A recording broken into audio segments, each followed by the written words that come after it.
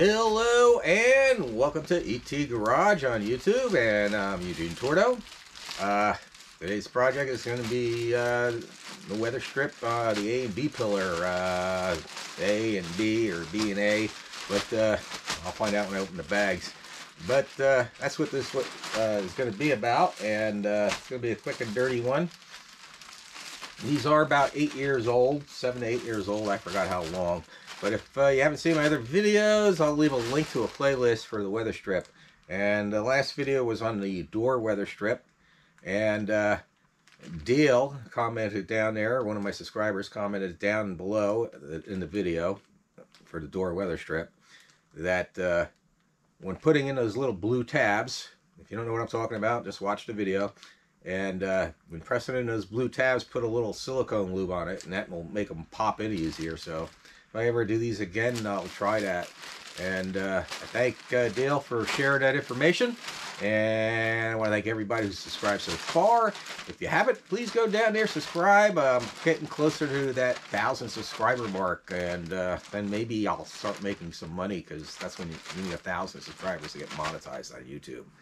But anyway, I'm going to get onto this Weatherstrip here. Let me change the camera angle real quick and show you what's going on.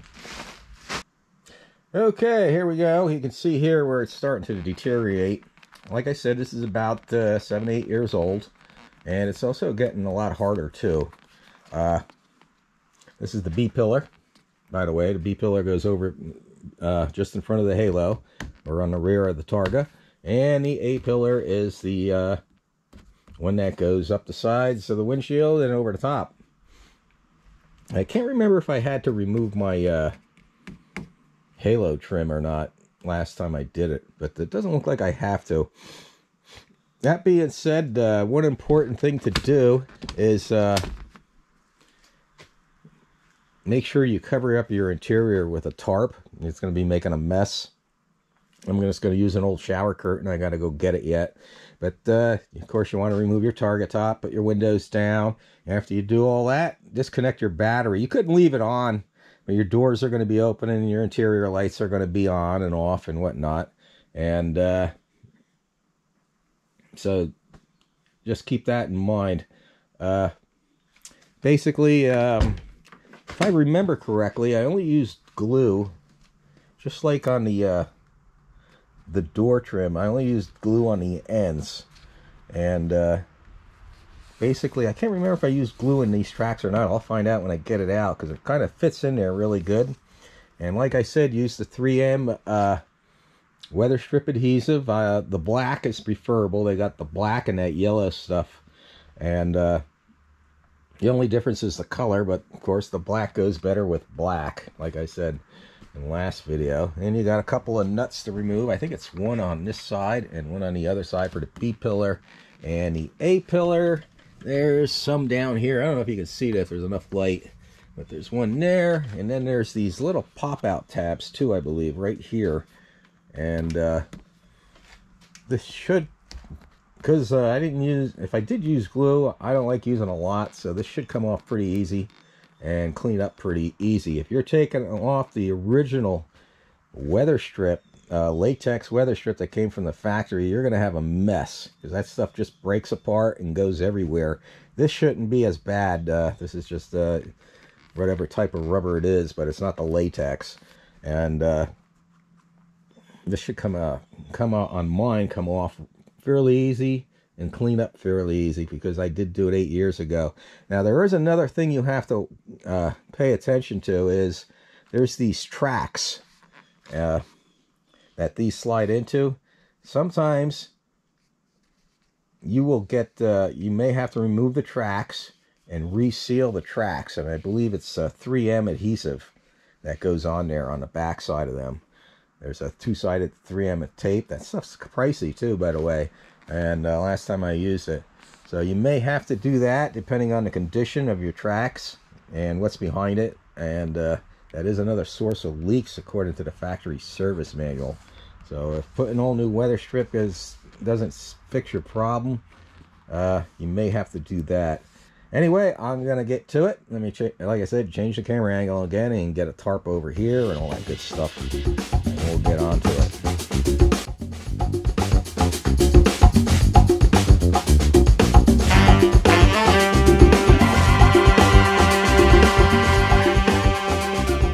Okay, the B pillar's off, and I thought there were shows how poor the light was, but I thought there was a little 7mm headed screws in there, but they're not. They're actually little plastic tabs.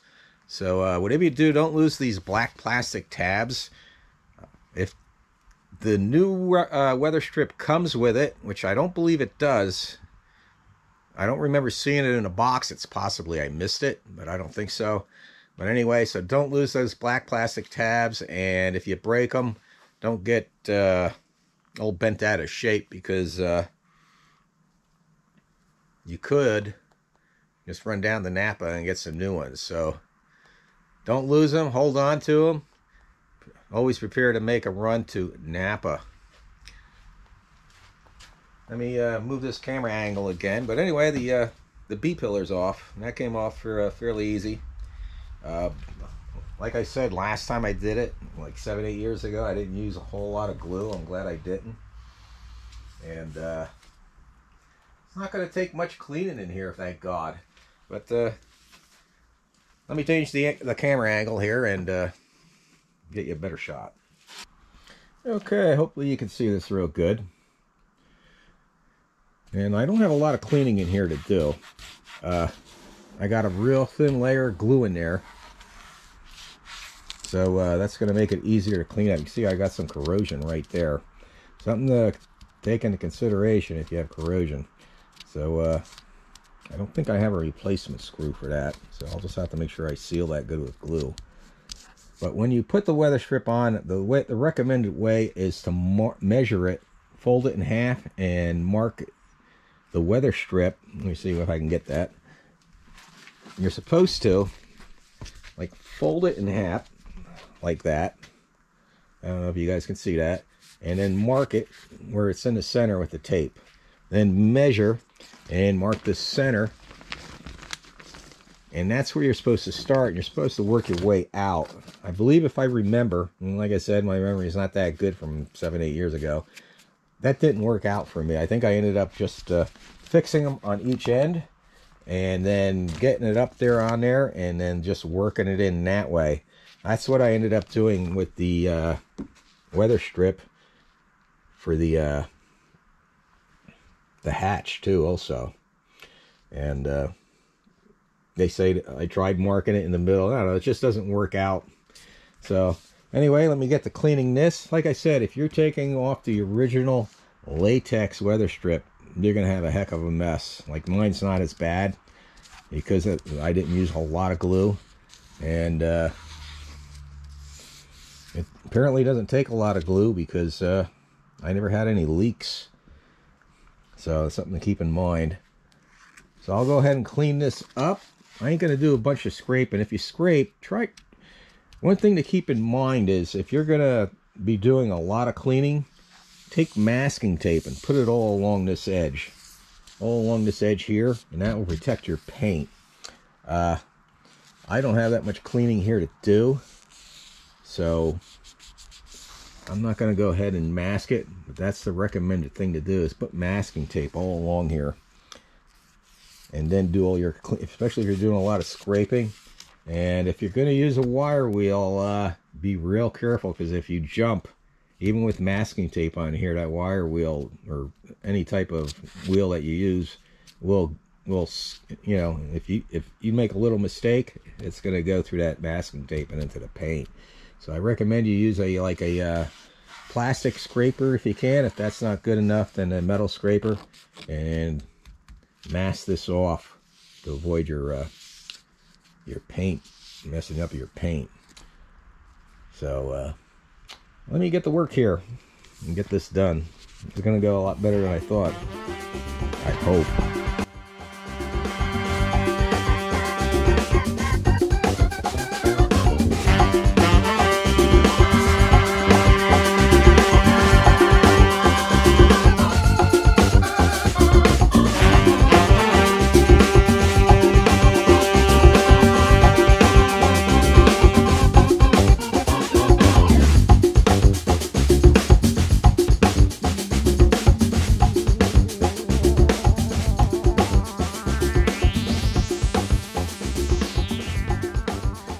Alrighty, I got the weather strip started, and I'm hoping you can see this good, and hopefully I don't move this camera around. But what you're going to want to do is, once you get it on there, there's a lip on the back side, just like there's a lip here. That's going to go into that channel like that, and then you're going to take, like, I don't know if I remember saying this at the beginning of the video, but or my last video, go to Harbor Freight, you get these set of these plastic pieces. Comes with a bunch of different ones for prying the plastic tabs off and for what I'm about to do. And like I said, you get it started there and then here, and you press that in like that, and it should go in real nice and easy.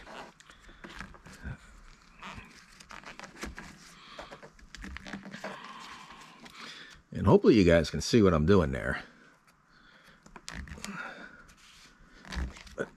It's basically just like using a shoehorn. And you want to use like a soft plastic one like this. Don't use like a metal screwdriver. If you do, you're probably going to end up tearing your rubber. So be real careful there and just work your way down.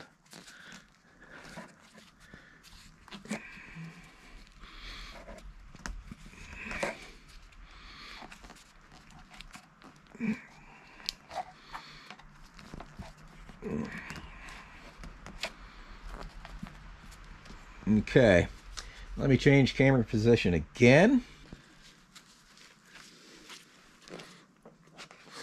But you see this slip here, you're actually better off getting that big lip in under there in that groove. At least this is what I found worked best for me. You push it in with your fingers. You can use this again. Get it in there. It's got to go in that groove. Nice and tight. Don't tear it.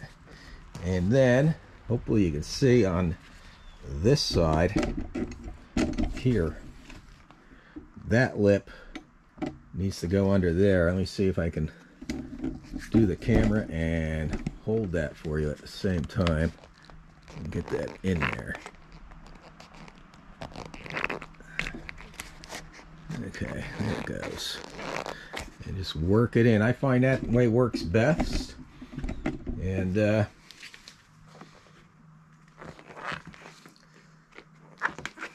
just work your way down. And voila, it's all in. All right. I'll have to say this CRC rubber is a lot better than the rubber I took off. Let me see, I need to get up here better.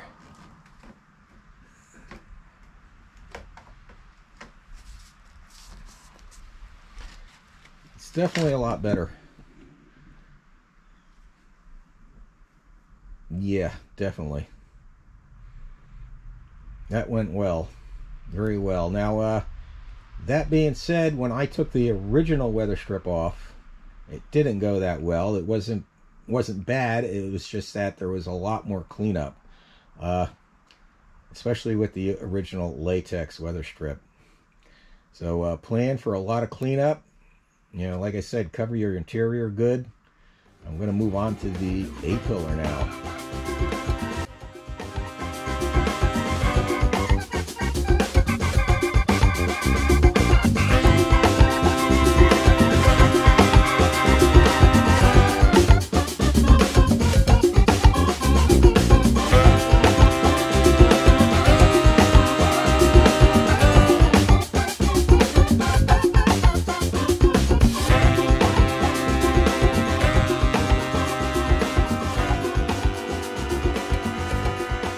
Okay, ran into my first problem, and first problem is when I applied this, I guess I applied too much glue,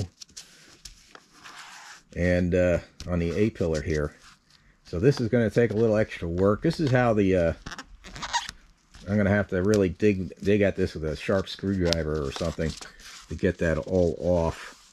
Now, one other thing you might want to do when you have your weather strip, depending on how fussy you are, you might want to go ahead and repaint your trim. Get something like get some Eastwood frame black, or they call it, or I don't know. They have the black paint that's a matte black finish. That works real well for stuff like this. You can see it here also. Let me see if I can get a light on there. And I'll probably touch that up.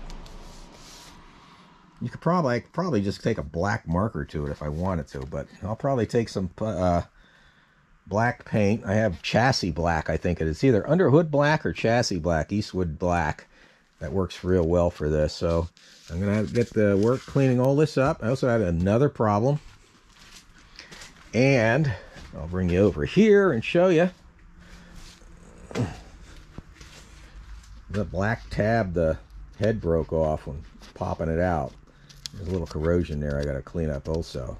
So I'm going to go ahead and I'm going to have to go to Napa and get another one. I hate stopping midstream to run to Napa.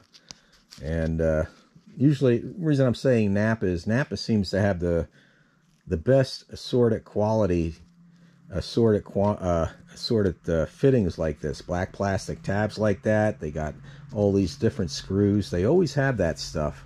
If one Napa doesn't have it, one of the other stores will have it, or you just tell that show it to the guy at the counter, and they can usually get it for you. So I'm gonna have to pull that out, see if I have another one, which I doubt I do, and or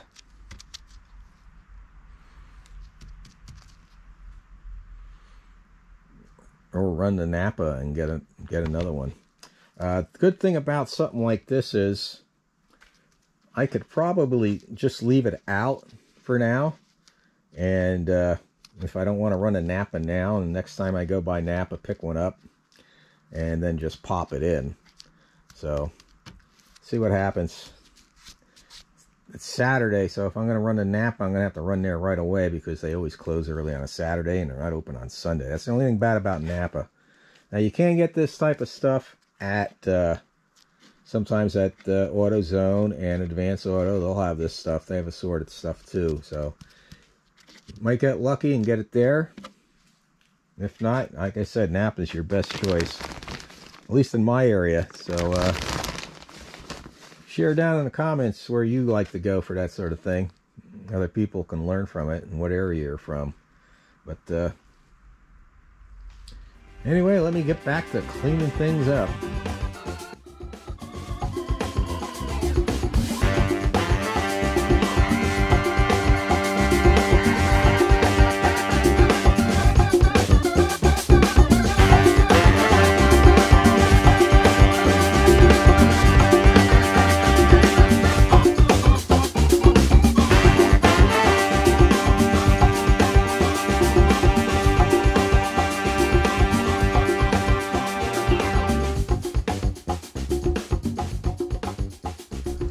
Okay, I'm getting ready. I got everything cleaned up. I went ahead and touched up the corrosion, and I got the glue on where I need it.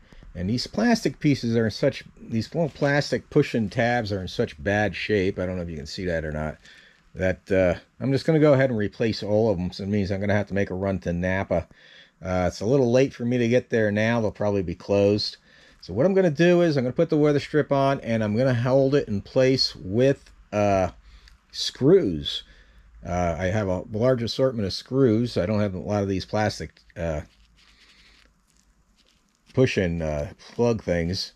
So I'll put them in with screws, and then when I get to the auto parts store, I'll go ahead and replace those screws with the plastic push-ins. But for now, that's what I'm going to have to do. I'm going to get going on this.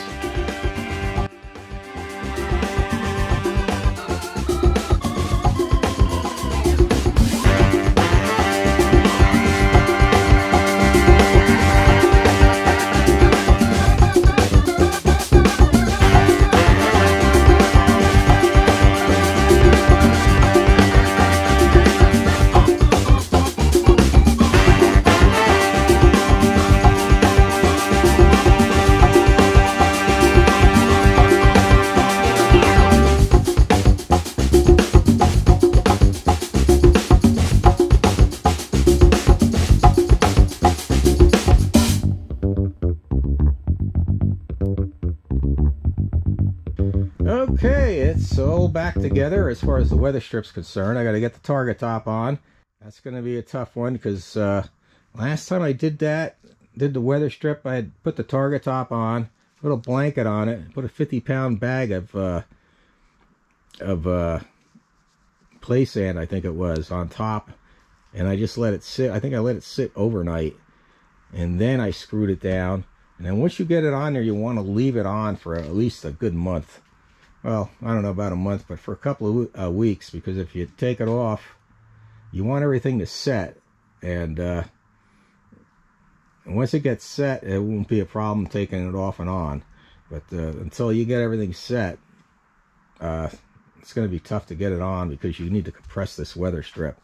And one thing I don't like is I don't like these wrinkles right here on the A pillar. I'm hoping those work out in time. I guess it's wrinkled like that from shipping.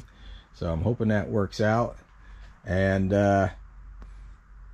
like I said, I'm going to go ahead and grease these up with silicone lube to protect them.